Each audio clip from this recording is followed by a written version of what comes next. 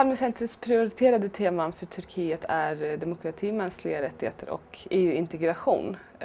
Och våra prioriterade målgrupper inom ramen för det är kvinnor, barn och ungdomar och minoriteter.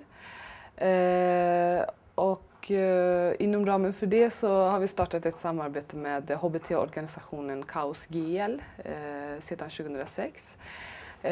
Och det har varit bra på så sätt att de har också uppmuntrat andra hbt-rörelser i Turkiet att organisera sig och bilda nya föreningar. Vilket är väldigt positivt. För att då stärks kampen för hbt-rättigheter ännu mer. So, you want me to start here? Yeah. Okay. Our office is not big comparing with RFSL office. We have some 3 rooms, and this room is where I am working. So we are 8 in our office. Since 2006, we have been cooperating with RFSL by support of Olof Palme Center. The main activity is to publish this KAOS GL magazine and to distribute it. And this is the main idea, because in 2006 we had some difficulties, some financial difficulties to publish the magazine, and we needed a support to publish it, and that's why we put this as an activity in our project, and we really thank to Olof Palme that they are supporting us for printing our magazine, because our magazine has a value for us. It's more than a magazine for us, because it's already 16 years we have been publishing it, and it is the first thing we started to do. Where is the last one? And this is the last issue. We just got it 3 days ago.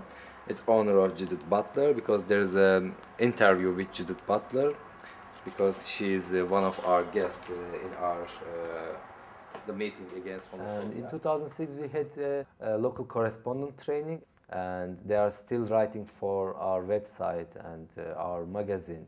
So they are really good things came from this project. Last year we put a new activity, workshops at the universities.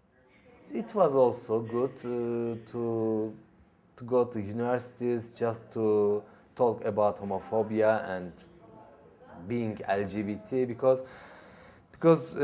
what I realized, I have been all of them. I was one of lecturers there. So what I realized there, people have no idea about even what is gay and what is lesbian, and we just let them to ask any kind of question came up their mind. So we said, don't put any limitation yourself. You can ask anything, and they really ask anything. So we answered them, we discussed, and we talked about homophobia, and the participation was perfect.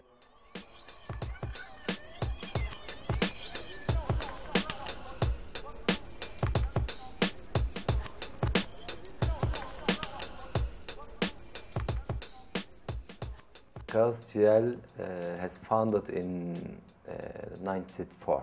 Actually, people started to came together in '93, and after almost 1 year, they decided to publish a magazine, this KAOS GL magazine, you know, and they just wanted to give their voice to the public.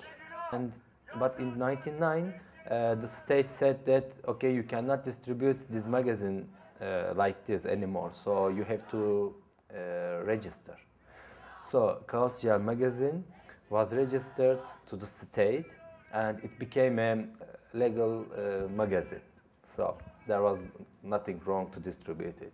And in 2004, we started to think about becoming a registered association. And in 2005, we applied to the Ankara governorship to be registered. So, and after 1 month, I think, or 1.5 months, the Ankara governorship went to the court to request to close down this association, because for them, an LGBT association means immoral. contrary to general moral, because we have this term in Turkey, general moral. It's written in the laws even, but we don't know what is general moral exactly, and it's too open. We don't know where it starts and where it ends. But we were lucky, but it was also the European Union's pressure on our state, on our government, not to close down the association, because it is the first LGBT association in Turkey. And we were lucky. Our court was only once. I think it was not even a court. The prosecutor said that being homosexual is not a something wrong, or it's not a disease. So, like every citizens, LGBT people has right to assembly.